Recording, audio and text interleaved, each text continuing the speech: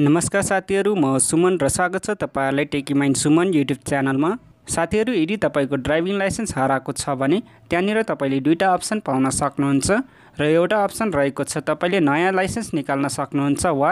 अर्को अप्सन तपाईले त्यही लाइसेन्सलाई निकाल्न सक्नुहुन्छ। र यदि तपाईले त्यही लाइसेन्सलाई निकाल्न चाहनुहुन्छ भने आजको यस भिडियोमा म तपाईहरुलाई देखाउने छु कि कसरी तपाईले फर्म भरेर चाहिँ त्यही लाइसेन्सलाई निकाल्न सक्नुहुन्छ। र त्यसको लागि पहिला चाहिँ तपाई आफ्नो मोबाइलमा जानु होला र मोबाइलमा गइसकेपछि आफ्नो मोबाइलमा रहेको जुनसुकै एउटा ब्राउजरलाई ओपन गर्नुस् र ओपन गरिसकेपछि यहाँनिर तपाईले dotm.gov.np लेख्नु होला र त्यसपछि सर्च गर्नुस्। र साथीहरु, यहाँनिर तपाईले देख्न सक्नुहुन्छ ड्राइभिङ लाइसेन्सको अफिसियल वेबसाइट खुलिसकेको छ र अब चाहिँ यहाँनिर तल आउनुस् र साथीहरु, यहाँनिर तपाईले अनलाइन ड्राइभर लाइसेन्स देख्न सक्नुहुन्छ, त्यसमा ट्याप गर्नु होला र अब चाहिँ यहाँनिर अर्को पेज खुल्नेछ र अर्को पेजमा यहाँनिर तपाईले अनलाइन ड्राइभिङ लाइसेन्स रेजिस्ट्रेसन देख्न सक्नुहुन्छ, त्यसमा ट्याप गर्नुस् र साथीहरु, यहाँनिर तपाईले सेलेक्टको अप्सन पाउन सक्नुहुन्छ, यसमा ट्याप गर्नु होला र ट्याप गरिसकेपछि यहाँनिर तपाईले थुप्रै अप्सन पाउन सक्नुहुन्छ र यसमध्ये तपाईले यहाँनिर डुप्लिकेट लाइसेन्सलाई चाहिँ सेलेक्ट गर्नु होला र सेलेक्ट गरिसकेपछि यहाँनिर प्रोसिडमा ट्याप गर्नुस् र साथीहरु, यहाँनिर तपाईले फर्म भर्नुपर्ने हुन्छ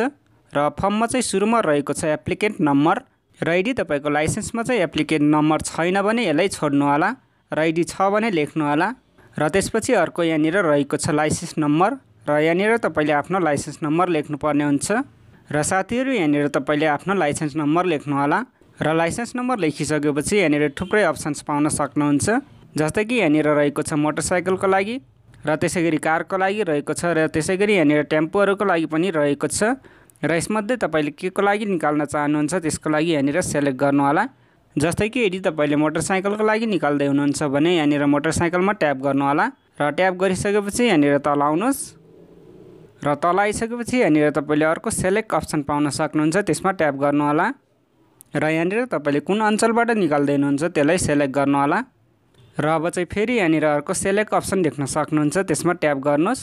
र अब चाहिँ कुन ठाउँबाट निकाल्दै हुनुहुन्छ त्यो पनि सेलेक्ट गर्नु होला र साथीहरु, यहाँनिर तल आउनु होला र तल आइसकेपछि यहाँनिर तपाईले यो लेटरलाई टाइप गर्नुपर्ने हुन्छ र साथीहरु, लेटर टाइप गरिसकेपछि यहाँनिर तपाईले सबमिटको अप्सन पाउन सक्नुहुन्छ, यसमा ट्याप गर्नु होला र सबमिटमा ट्याप गरिसकेपछि त्यहाँनिर अर्को पेज खुल्नेछ र त्यहाँनिर तपाईले डाउनलोड पीडीएफ को अप्सन पाउन सक्नुहुन्छ र त्यसपछि डाउनलोड पीडीएफ मा ट्याप गर्नु होला र डाउनलोड पीडीएफ मा ट्याप गरिसकेपछि चाहिँ एउटा फाइल चाहिँ डाउनलोड हुनेछ र त्यो फाइललाई चाहिँ तपाईले प्रिन्ट गराएर लग्नुपर्ने हुन्छ